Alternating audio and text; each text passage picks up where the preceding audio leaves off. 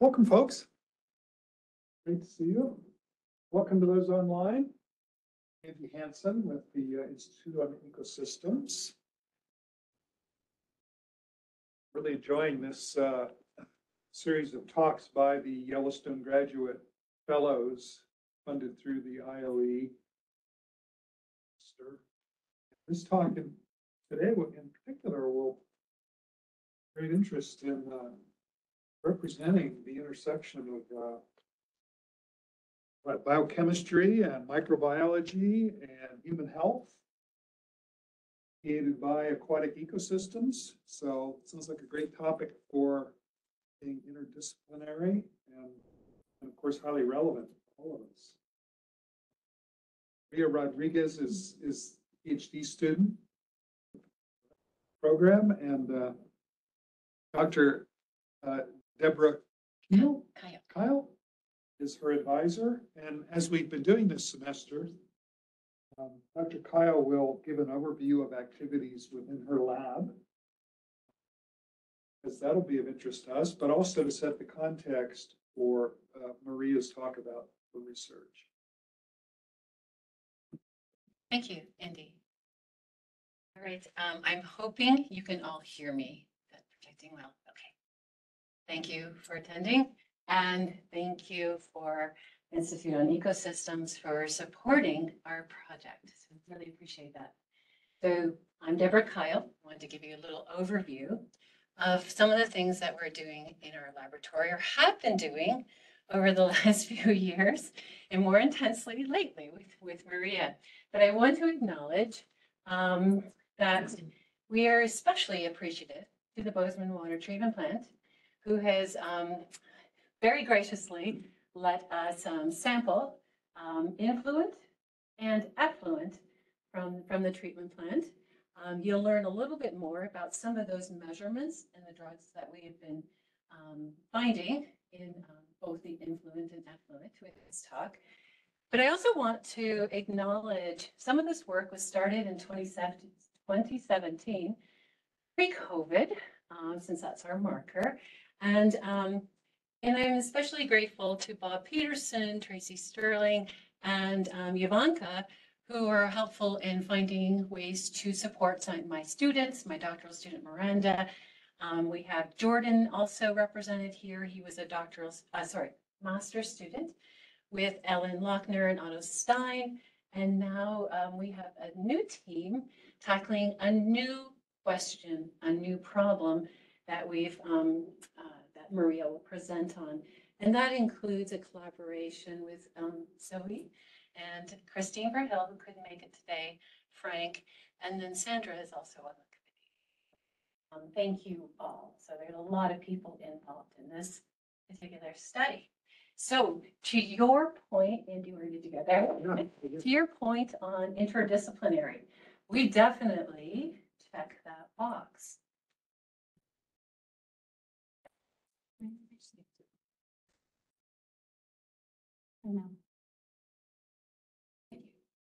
So we're measuring drugs that are in the influent at the wastewater treatment plant. So this is a measure of public health consumption or public health dumping of drugs into the water. So a couple of things that we can interrogate here. So we started doing some of this work with Miranda, my first doctoral student's dissertation is identifying what the community was using. And we can learn what the drugs of abuse are. We can learn what's dumped down toilets. It's a little bit trickier to identify, and isolate the parent compound versus parent plus metabolite, but there are opportunities to do that. We know that the wastewater treatment plant's set up to treat that water. What's important to know, it's not their job to take out drugs. This is a new observation, and with it, new potential problems. But we don't have enough data right now really to drive, changes here in this wastewater treatment plant, and maybe some of our studies collectively will help discern how much is too much. So now we have the effluent post-treatment, and this is what most of Maria's work will hit on, is in this space, we are learning about what goes into the nearby river. In our local community, we're focused on the East Gallatin River and what's going into that river stream. And we want to know what drugs are escaping and what drugs are affecting the aquatic species. And Maria will fill you in on some of that. So I wanted to acknowledge our key partner. I don't get to see them all the time, but I do want to acknowledge their graciousness to let us come in and sample, sometimes on a very short notice. So thank you very much for your help. And I just also want to bring to your attention, we do not have regulations for some of what's released from wastewater treatment plants. And as we learn more, my hopes in the long term is that some of our data will help drive better safety regulations or safety measures, benchmarks that will preclude or stop some of the drugs going into our surface waters. So, so to the point, Andy, on interdisciplinary, and many of you probably are familiar with the One Health initiative through the CDC, and how more and more of our studies are tied between public health, clinical health, and what's happening in our environment. And I think after you hear a little bit of our data, that you'll see that there's a lot of interconnection that's happening here. And this is in terms of what One Health stands for, where we examine human health, animal health, feedlots, things like that, that are also potential runoffs into rivers, and environmental health, what's happening in our rivers and downstream. You'll see that some of our early work, 2017 with Miranda and Jordan, hit on the question about public health. How much is the community using in terms of prescription and illicit drugs? And now Maria and team are working on downstream. Okay, so just to give you a sense of all the different drugs that we can test for, there's a lot, and Maria will go into a lot more detail on them. We haven't gotten to marijuana yet. We expect it to be very high. If anybody's familiar with LC mass spec, we expect really high samples. It'll flood the column and whatever. But anyway, but we will be doing marijuana soon. And I just want to focus in on a couple of questions. I might go through this a little quickly, realizing Maria has a lot to share with you. So wastewater epidemiology. What's cool about this discipline is it's data-driven and it's almost in real time.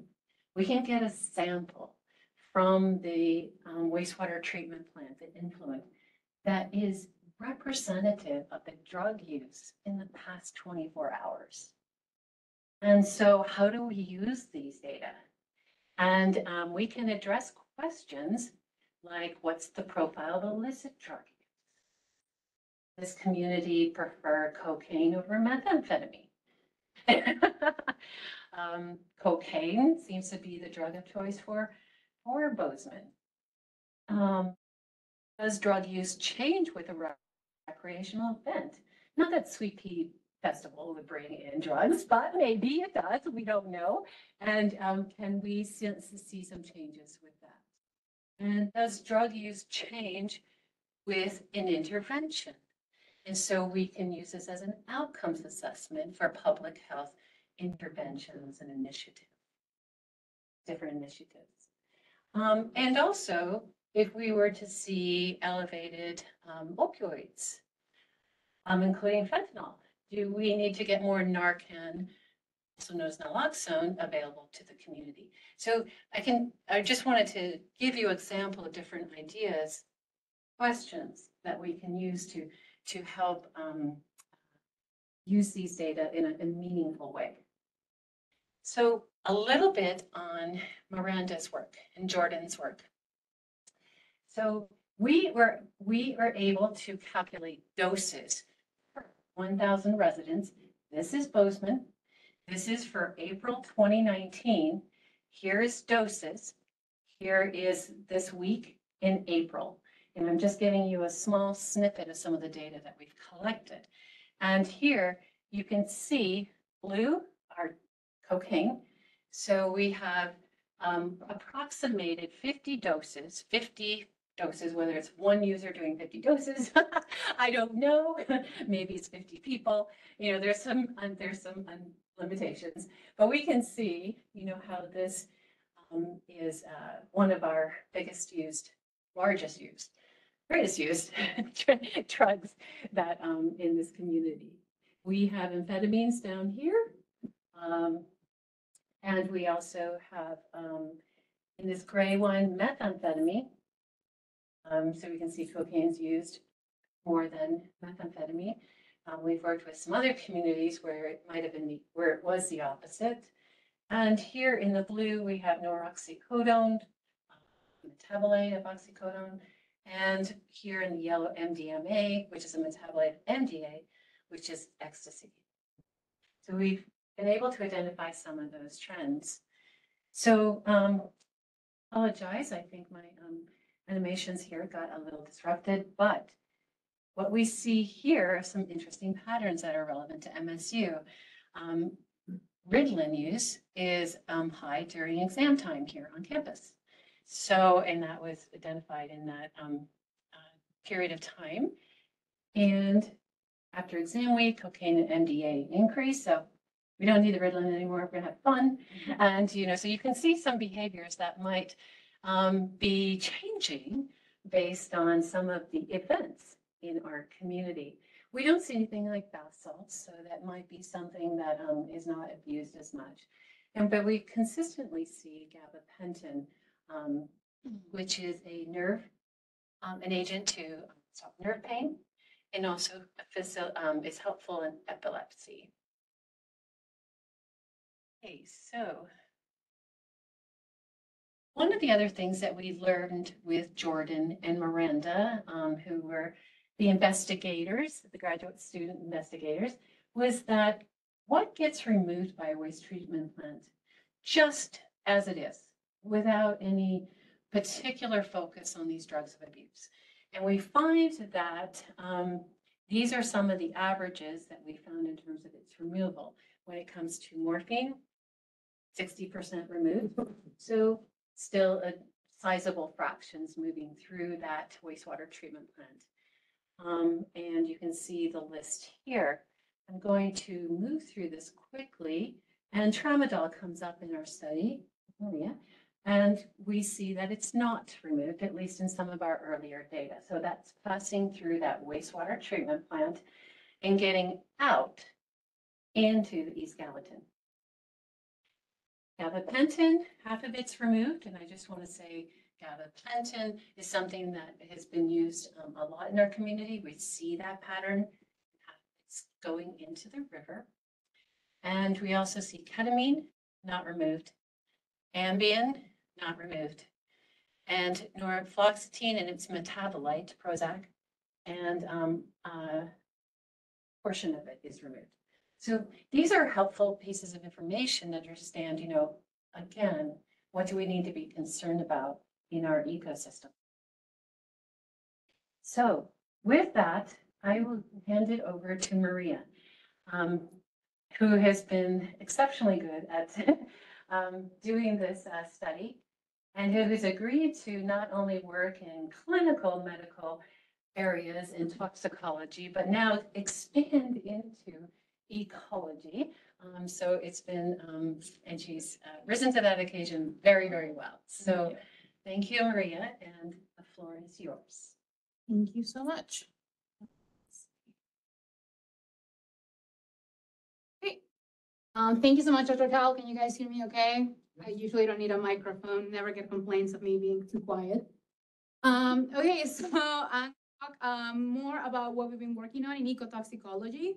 So moving from that public health perspective with Jordan and Miranda, and stepping into this idea of, okay, now that we know that the drugs are getting into our systems, into our natural environment, what are the impacts of those? Awesome. So back in 2008, the EPA published a paper that white paper that they label aquatic life criteria for contaminants of emerging concern, where they describe what emerging concern means. So contaminants of emerging concerns are defined as chemical or substances that have been detected in our natural environments, like surface waters or soil. That doesn't necessarily mean that they weren't there before. It means that now we're probably able to detect it because we have better technology. And there's also been an increase in the consumption of those.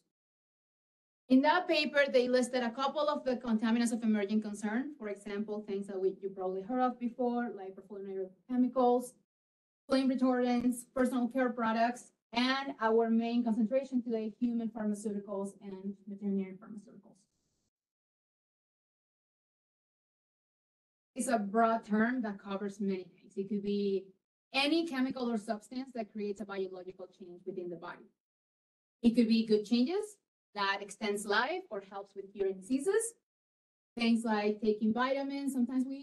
I feel that sometimes we forget that vitamins are also considered pharmaceuticals. So if it's over the counter, chances are you have been using pharmaceuticals for a while now, like vitamins, vaccines, citalopram, insulin injections, nicotine, antibiotics. And some of them are not so good, like drugs of abuse. We have things like kratom or metraginin, cocaine, fentanyl, and crystal meth.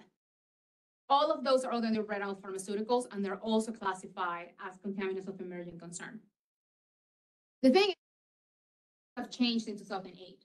We still have that same list of emerging concern, and we still have no regulations for those. And that's because we don't have enough research that will guide us of what the safe thresholds are, or what are the consequences of this, specifically pharmaceuticals, in the environment.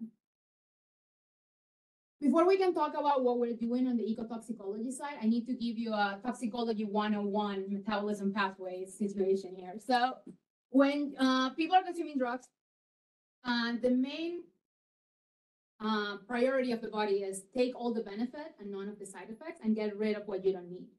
And for that, we have two different phases within the body. So phase 1 and phase 2.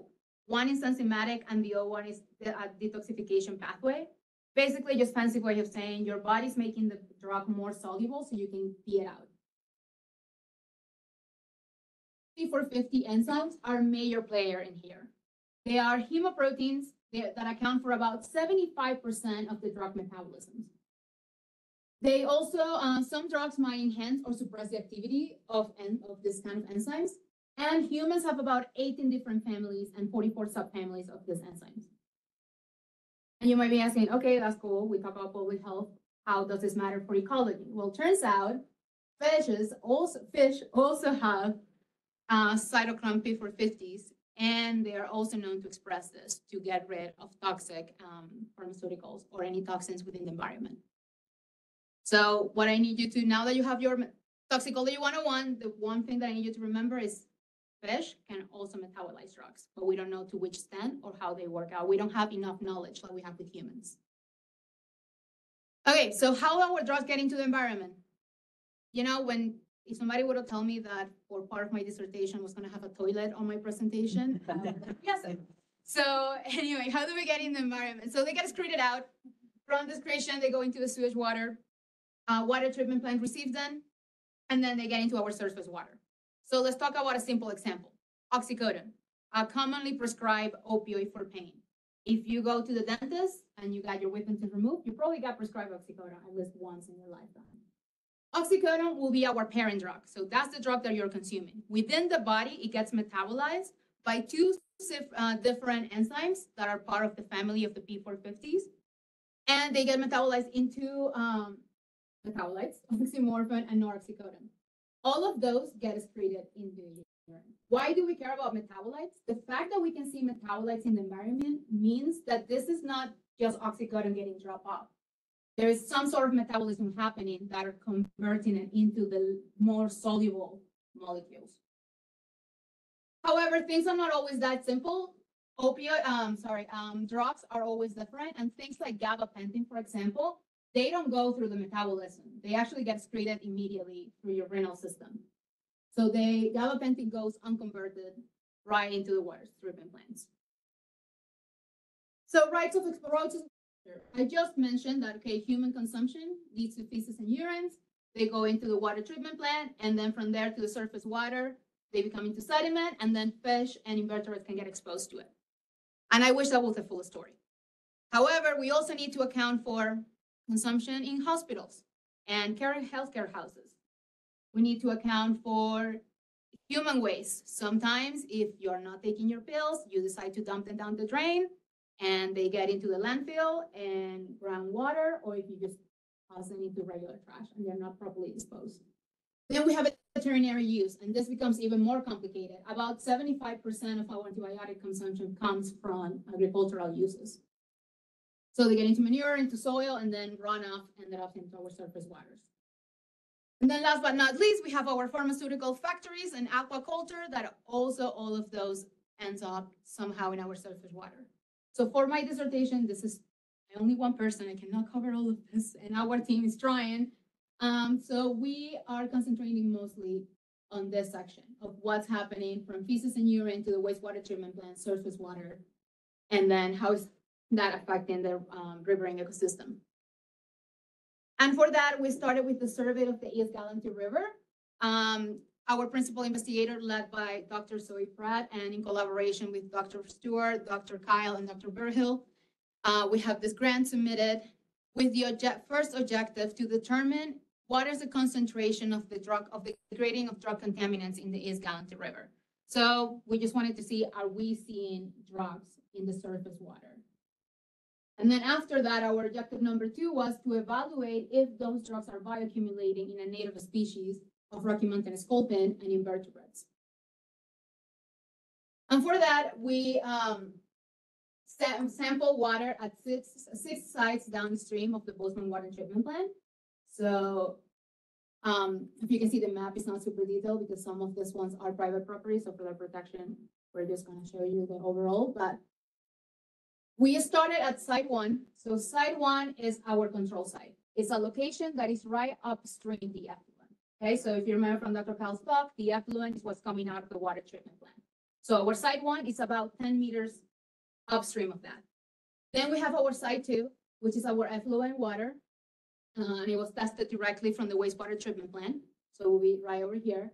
And then we have about six different sites downstream, which are about 10 meters downstream as much as possible, as much as we could with the private sites, for about 1 kilometer down. As Dr. Keil mentioned, we tested multiple pharmaceuticals. We actually have the capacity to test about 63 different pharmaceuticals. Among those, we have 15 pain management opioids. Example of those: codeine, fentanyl, oxycodone. 13 antidepressants such as citalopram, fluoxetine, amitriptyline. You'll notice that gabapentin is under the antidepressants. So gabapentin, as Dr. Keil mentioned, is prescribed for the FDA's approval is for seizure medication, but it's being used off-label as antidepressants and anxiety medication as well. So it's been slowly moving towards part of the antidepressant panel. 13 illicits, including meth, PCP, methadone, cocaine, 10 benzodiazepines, so things like Xanax, clonazepam, diazepam, and 7 substance use disorder treatment drugs. So drugs that can revert opioid abuse, for example, like methadone, naloxone, and 3 non-benzogabaergic, just now Zolpidem, for example, ambient effect. If you guys saw the ambient effect on Netflix, a very good documentary about the effects of Zolpidem. And then 2 stimulants, amphetamine and Ritalinic acid. Okay, so we have 63 drugs that we tested. To test for objective 1, we followed the same procedure Jordan and Miranda were using for their extractions, and we use an LCMS for it. So I won't go through the whole detail, but just know that we collected the waters, we concentrate the waters using a solid phase extraction method, and then they go into our validated LCMS for detection of 63 drugs. So we were fortunate enough to continue with this research for about a year. So we started in 2022, and then we were able to continue with it this year so we can compare what are the trends, if the trends are different between both years. So we started in 2022. Right now, I'm showing you what we found coming out of the water treatment plant. So the effluent, the 24-hour composite sample coming out of the effluent into the surface water. I know this is a pretty big graph, so I'm just gonna basically show you what we found and spell it out over here. But just know each color over here is a different date. And then you have the drugs over here, and all our concentrations are in parts per billion. Out of the 63 drugs that we tested, we found 20 pharmaceuticals coming out of the water treatment plant. 10 of them were pain management opioids, like codeine, oxymorphone. Remember that Dr. Keil said that tramadol doesn't get removed? It was actually our highest opioid coming out of the effluent. We also found methadone and its metabolite EDDP and ricillinic acid right over here. And then 3 illicits, methamphetamine, benzogalagonin, which is a metabolite of cocaine, and MDMA. 3 antidepressants, amitriptyline, citalopram, and the metabolite of citalopram, as well as fluoxetine, and then gabapentin. Gabapentin have to have their own graph because the concentrations were so high that the other ones look minimal in comparison. So that's 2022. So moving ahead to 2023, we tested at different sites in June, which is about the same time that we tested last year. So last year, all the results that I show you were from May, June, and part of July. Right now, here are all samples from June of this year. This time around, we detected 23 pharmaceuticals. So we have 3 new players coming into the game, and those are fentanyl, norfentanyl, and zolpidem. And we found them at detectable levels this time around. However, everything else followed a similar trend to 2022. We found the same drugs, except for these new 3 ones that we've been detected, including our highest player over here, gabapentin. So now that we know that, yes, there are drugs coming out of the water treatment plant due to human consumption or many other routes, how are the pharmaceuticals, are the pharmaceuticals detected in the effluent, are they detectable downstream? So that's the part of the information that we didn't get from Miranda and Jordan. We knew that we were going to find stuff out of the water treatment plant. We just didn't know if we were going to find things in the river. So back in 2022, we tested multiple days. Here I'm just showing you one of the most representative one. So this is 2022. This is the concentration of drugs that we found in June 24 of last year, okay? These are the pharmaceutical concentration downstream. So you will notice that site 2 is the data that I already showed you. And now we're going to be looking at everything that is coming up downstream from site 3 all the way to site 7 in this case for this graph over here, okay? We were expecting a gradient effect. We thought, at least I was in the expectation, that we were going to find highest concentration closest to the water treatment plant and then lower as we go farther away. But as you can see, that couldn't be farther from the truth. We detected 7 pharmaceuticals downstream sites. We detected citalopram and desmethylcitalopram, so that antidepressant comes back again. Ricillinic acid, benzogalagonin, the cocaine metabolite, tramadol, and all-desmethyltramadol. And the lack of concentration gradient indicates that there might be multiple sources of contamination. So we're not only seeing what is coming out of the water treatment plant. We might be seeing stuff from septic tanks, people doing recreation in the river. There are multiple sources of the drug concentration.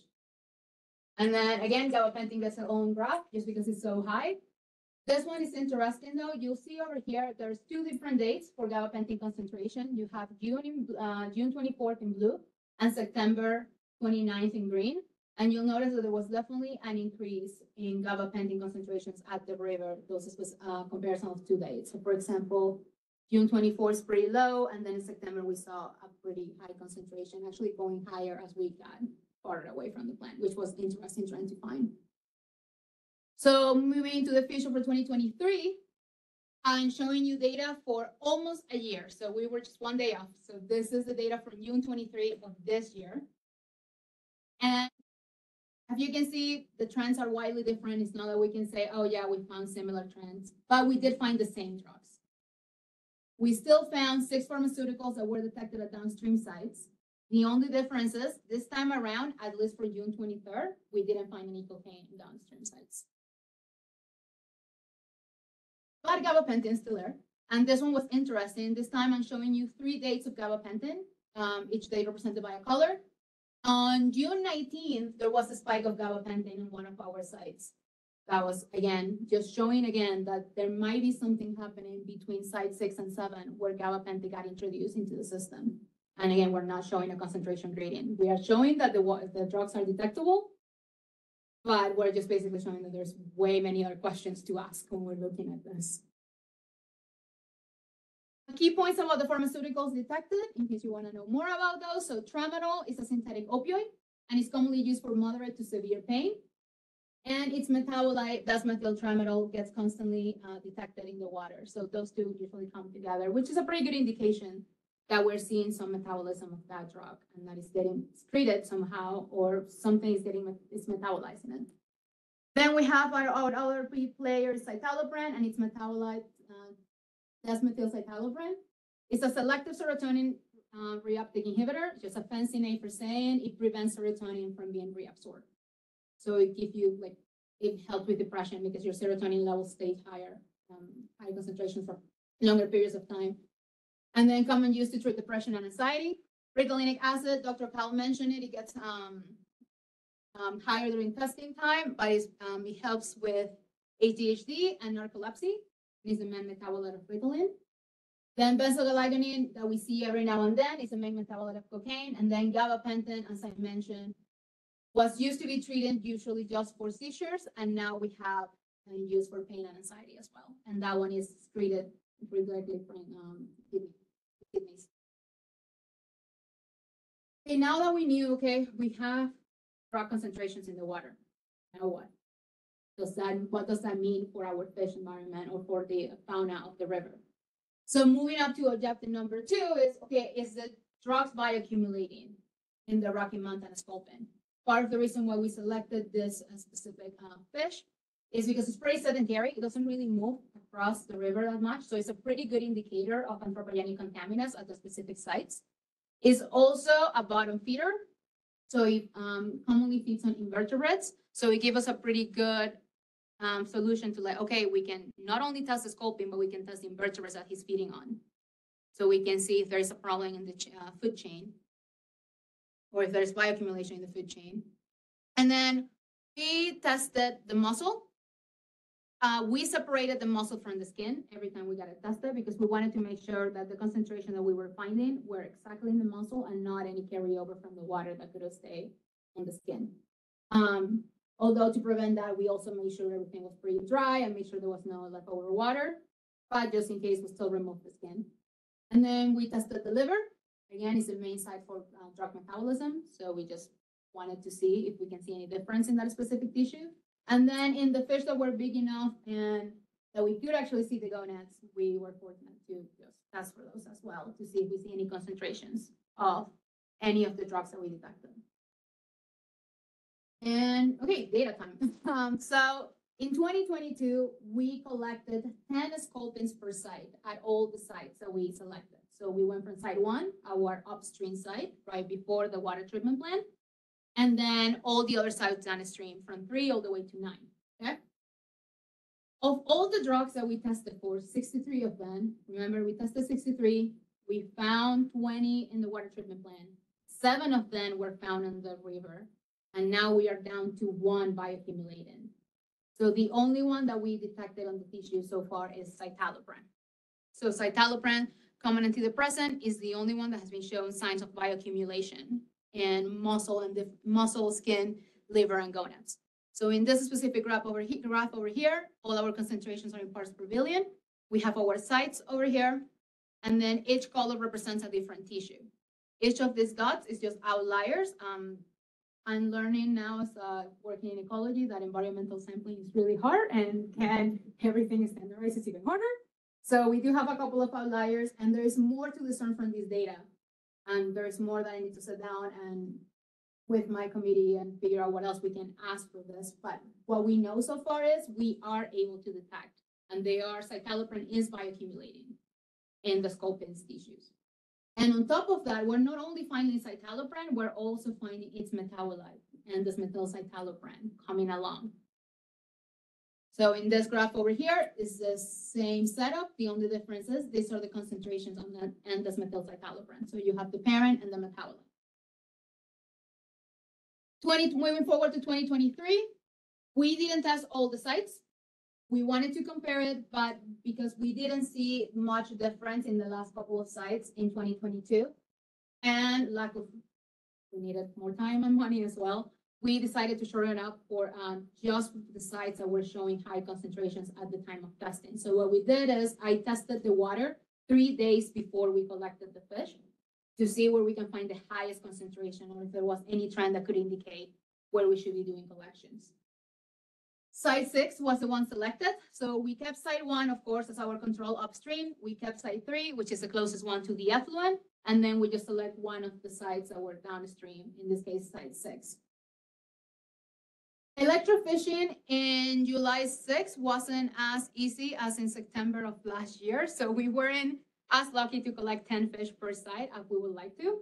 So we were only able to collect 9 in site 1, 5 in site 3, and 4 in site 6. However, we just did another collection this past October 6th, and I'm still working on that data. So more data to come, and we were actually pretty successful in this last time that we went. So we'll have more data to compare 2023 against 2022. But for now, we still see that citalopram still bioaccumulating and getting detectable levels in our fish tissues.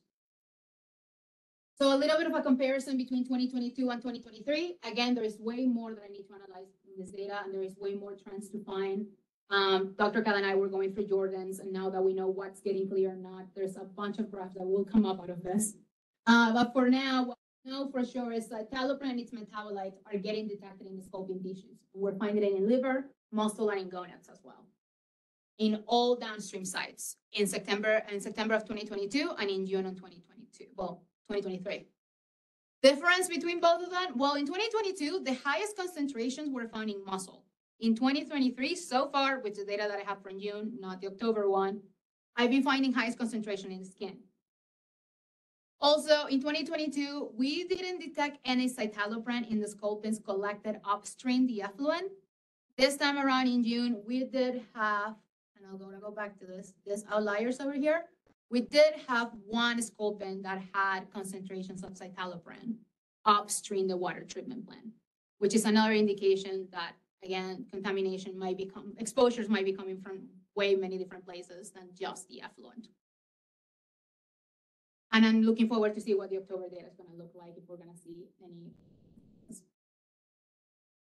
Because we also wanted to see if the food chain was getting disrupted or is getting bioaccumulation as well. We tested invertebrates. And again, when I told my mom that I was doing insects, she's like, no way you're doing that.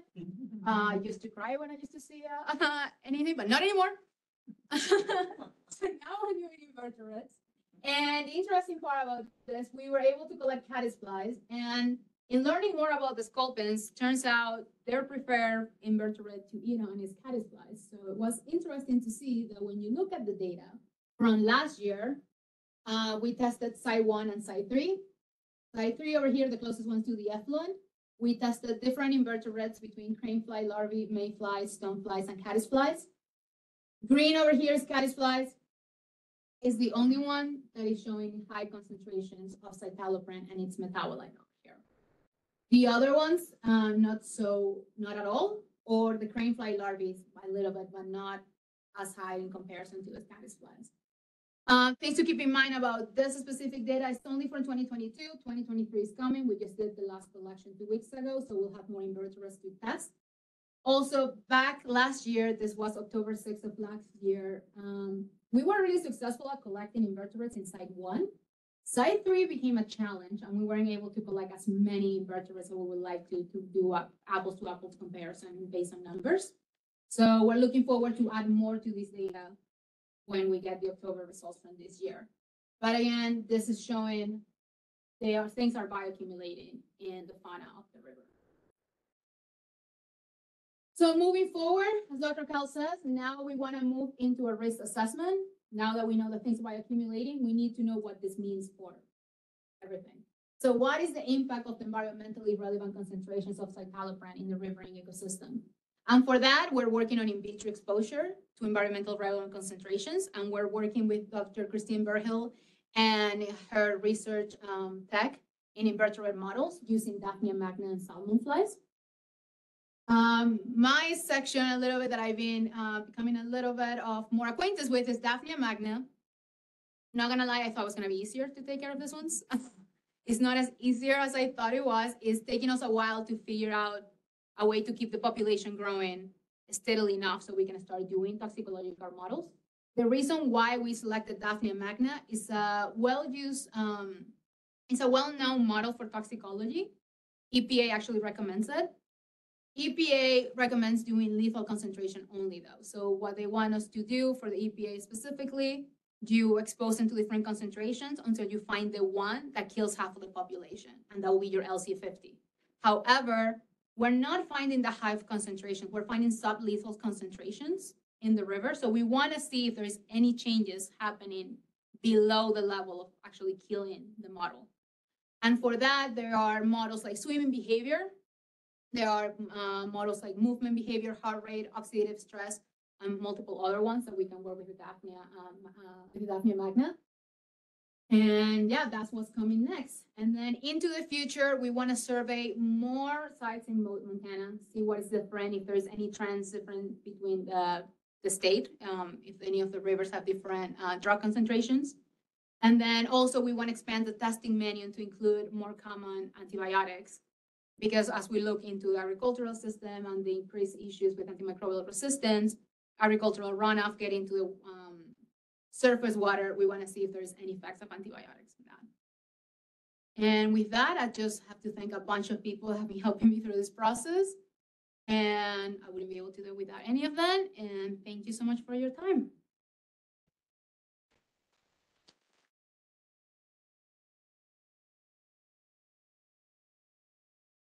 Questions, folks, comments? Sample about treatment plant? Excuse me? You sample upstream from the treatment plant? Yeah, so that's our site one.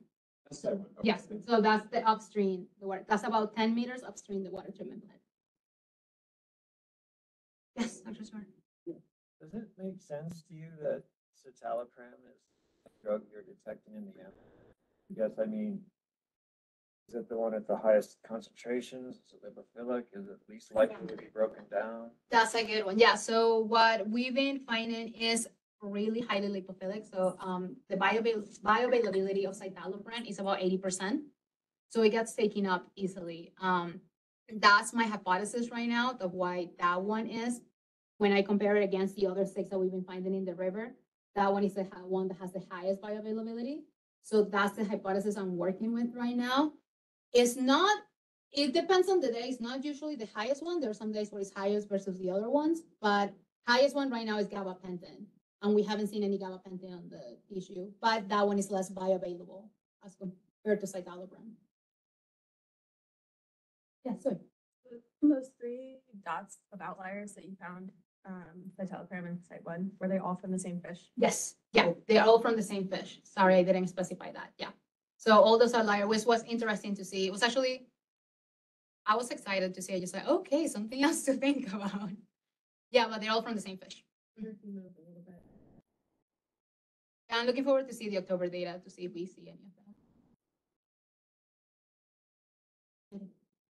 Why do some drugs not get removed as effectively in the wastewater treatment plant, or like not at all, if you know that? That's a good question. I've been researching and it's dependent. So the drugs, some of them are more photolytic than other ones, and some of them break out easily in the with the sun exposure. Some of them are more soluble than other ones as well. I think that's all the hypothesis that Jordan was working with. Is anything else, Dr. Keil, that will? No, I think those are 2 good leads. Don't know. We're not sure. There are a lot of, I've been finding a lot of research on how to get rid of them and like mechanisms, but no one has found one that will get rid of all of it. I think you have a question before? No? Sorry, I thought you saw your hand raised. Yeah. Was when you seen the Okay, Andrew? Do you see any relationship between the size of the fish and any of these drug uptake? No, I normalized. So the data that I show you is not normalized yet. But I did normalize it. I just didn't present it today, and I haven't seen any like relation of concentration being higher in bigger fish versus the other ones. Yes. Yeah. Mary. County GIS would have a map of where all the septic permits are along Gallatin River. Yeah. It might be interesting to see, we'll compare density of Yeah. septic systems with some of your data. Oh, that would be really interesting to see if that. I tried that. Oh, There was no correlation. Oh. Yeah. okay. Yeah. Where else do you think they're coming from? we're still thinking. Every time I look at this graph, I'm like, where else? Yes. Let's go, let's trout. So trout moves a lot. For my understanding is trout moves a lot from sites and then might not be a good indication of that specific site. Sculpins specifically, they stay pretty much in one section most of their lifetime. So it's easier to see what's going on in that specific site. With trout, it might be a little bit harder to determine where they pick up the bioaccumulation. At least that's my understanding. So you have any other? Oh, okay. To be honest. And, More attention to this. so this was a very preliminary study. And so it's hard to get permission to do studies on high profile species for preliminary studies. So we could absolutely justify trying to sample trout now, but Maria also is absolutely correct that we wanted site specific fish, and salmon it's absolutely are not. And when you shock the water, you get scalded. Yeah. Yeah. A question? Sure. I think, I was just wondering the variation of your water samples, how many N did you sample? oh, good question. So every time I got into the river, I grabbed at least two bottles every time we collected. So I have an N of 2 per day per site. Maria, correct me if I'm wrong, but you at a couple sites sampled all over the site. Yes. So so we did collect it on site 7, the one that had that spike of gabapentin that I showed before. We tested 7 different sites around site 7, and they were very consistent as well. Well, folks, shall we thank again, Maria?